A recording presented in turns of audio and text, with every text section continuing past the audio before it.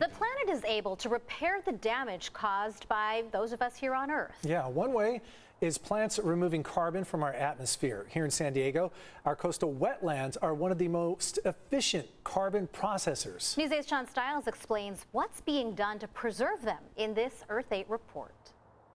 California's biodiversity is amazing, and along the California coastline we have lagoons like this. The carbon they sequester plays a key role in our environment, but the loss of habitat is astounding. Basically, we're looking at about 10% of our wetlands are left on the California coast. Zach Poplar is the Associate Director with Wild Coast, and they're doing research with the Scripps Institution of Oceanography on wetlands and how they play a key role when it comes to sequestering carbon. Fortunately, in a place like San Diego County, we still have these really unique coastal wetlands. Coastal vegetation like seagrass and marshlands create a unique carbon sink.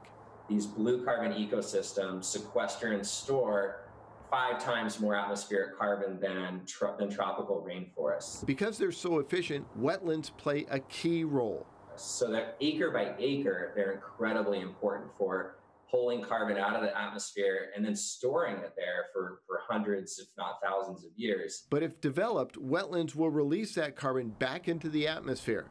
So it's important to maintain and restore wetlands so we can hold on and capture more carbon.